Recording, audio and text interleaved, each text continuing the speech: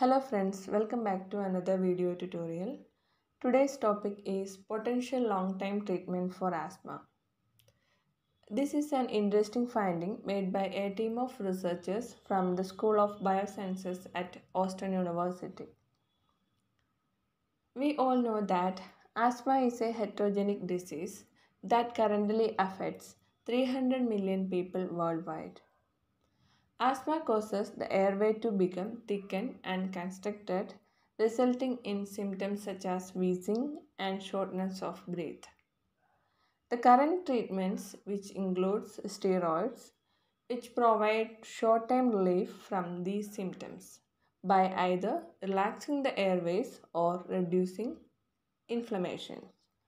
However, there is no current drugs addresses the structural changes asthma make to the airway and lungs in order to offer a long-lasting treatment.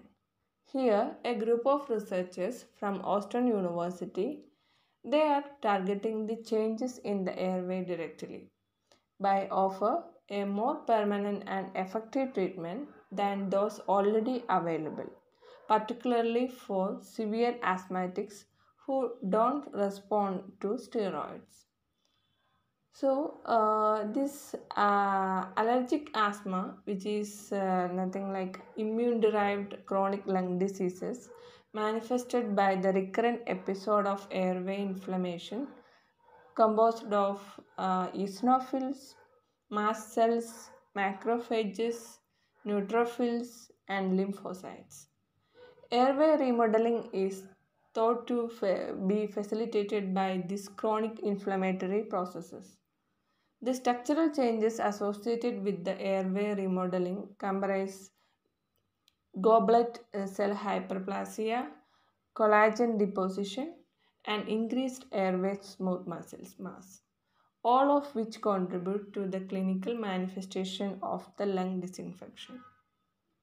So these researchers mainly focus on type of stem cell known as pericytes, which is mainly found in the lining of blood vessels. When asthmatics have an allergic and inflammatory reaction, for example to the house dust, this causes the pericyte to move to the airway walls. Once there, the pericyte develop into muscle cells and other cells that make the airway thicker and less flexible. So, this movement of pericyte is triggered by a protein known as CXCL12. These researchers used a molecule called LIT927 to block the signaling from this particular protein CXCL12 by introducing it into the mice nasal passages.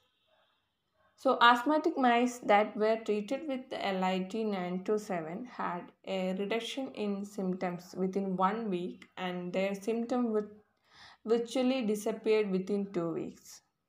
So, these researchers also found that the airway walls in mice treated with LIT927 were much thinner than those in untreated mice, that is close to those of healthy control. Okay, so we hope that this preliminary finding may lead to a breakthrough in treatment of asthma. Thank you.